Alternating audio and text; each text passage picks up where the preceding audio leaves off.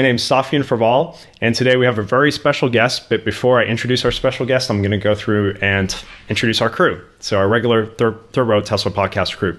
So today we have Omar Kazi, Tesla Truth. Boom. And we have Kristen from Hi. K10. Thank you. And we got Vincent Yu from Tasmanian. Hi. All right, great. And then we got Galileo Russell from Hyperchange. What up, third row? And then we got Viv, who's Falcon Heavy. Hey. Great. All right, Omar, do you want to introduce our guest? Please welcome the inventor of the car fart, Elon Musk. Thank you. Thank you. Please put that on my gravestone. Love it. So, yeah, it's kind of crazy that we're actually all here. And thank you so much for doing this. You're welcome. We're all Tesla customers, fans, and it's really good that it's finally happening. And I remember that I was looking at your Wikipedia tweet that it's like this bizarre fictionalized version of reality. Yeah. And I replied to him, like, why don't you come on a podcast and like tell your fictionalized version of reality? Sure, exactly. Until my fictionalized version. And you replied, okay, sure. And I was kind of like taken by surprise by that. And you know, the way you engage and listen to your customers online, it's like, I've never seen anything like that from, you know, a CEO of a public company or Sure. any executive. So can you tell us a little bit where that came from, why you communicate directly instead of like having this PR strategy that most companies have?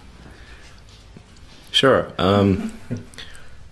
Well, I mean, it started out, I actually had one of the very first Twitter accounts, like when it was like less than 10,000 people.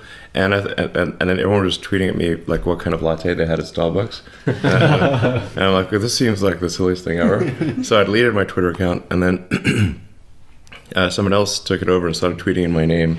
Yeah.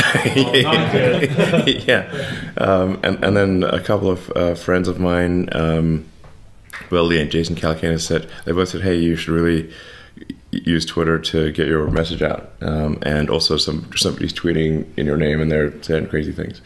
So I was like, I'll say crazy things in my name. Did you have to pay them? No, they I'm not sure who it was, but it was for some reason I don't know. I got my account back. Great. And then I was just I don't know. To some degree, it's like just sort of I just started tweeting for fun, really. And my early tweets were quite crazy. As I was trying to explain, like the arc of insanity is short, in that it's not very steep, because it started off insane, and so if it's still insane, it's it hasn't changed that much.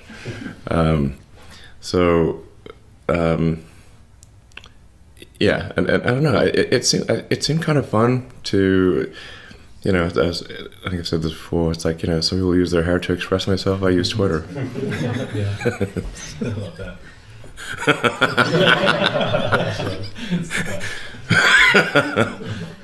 Why do you like Twitter so much? I mean, you could use Instagram, As for opposed to example, other but platforms. Yeah, exactly. Well, like I don't trust Facebook, obviously, and then Instagram is fine, but it's I think not exactly my